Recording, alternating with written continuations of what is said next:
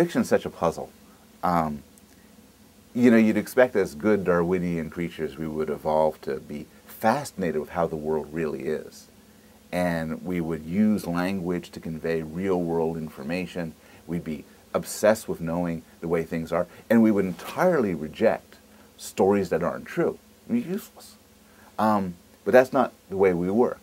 We love stories. Most average humans spend, I think, most of their day-to-day life reading, watching TV, going to movies, or daydreaming. We spend most of our lives in the imagination. It's our favorite leisure activity. And it's a real puzzle. And so the question is, why do we get pleasure from doing this? And I think there's two main reasons. One reason is that our system that scans reality and gets pleasure from reality is not perfect, and it can be deceived. And what fiction often is a form of purposeful deception. If I really would enjoy winning the World Series of Poker, then what I can do to give myself pleasure is to imagine winning the World Series of Poker, and that will press the same pleasure buttons that really winning it would. Not to the same extent. It's always more pallid to imagine something than to experience it, but to some extent. If somebody enjoys sexual intercourse, they would probably prefer to have sexual intercourse. But failing that, they could appeal to pornography.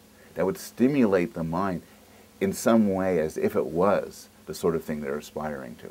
So one reason why fiction is pleasurable is it's reality light. Often we seek out in fiction pleasurable experiences that we would want to have in the real world, and it's close enough to be enjoyable. But that only explains some of fiction. Some of the stories we like, and this is a real puzzle, are unpleasant.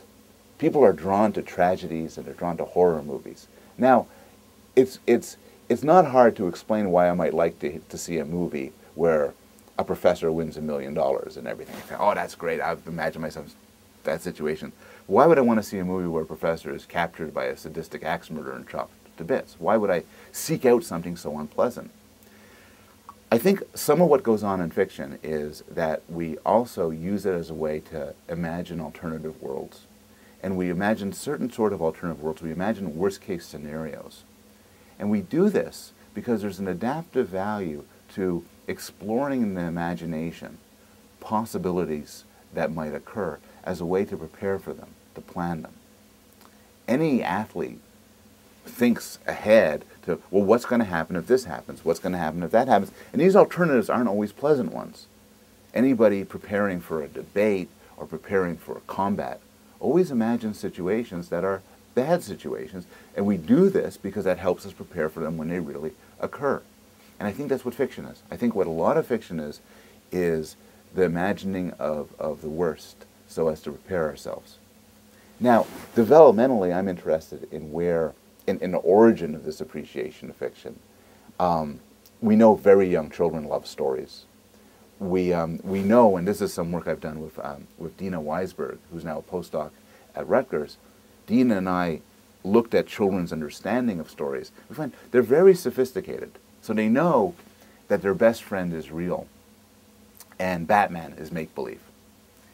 They also know that Batman thinks that SpongeBob SquarePants is make-believe because they're in different story worlds. But Batman thinks Robin is real because they're in the same story world. It's incredibly sophisticated knowledge. And a lot of my work has explored what children know about fiction. What I'm also interested in more and more recently is why children enjoy fiction. And I think in part it is they enjoy fiction that simulates real-world pleasures. But I think they also enjoy fiction that exposes them to worst-case scenarios. I think that even young children are drawn to some extent to tragedy and horror. And we're doing some experiments in my lab to see whether children will actually choose an unpleasant fiction over a pleasant fiction under the right circumstances. And our prediction is that they will.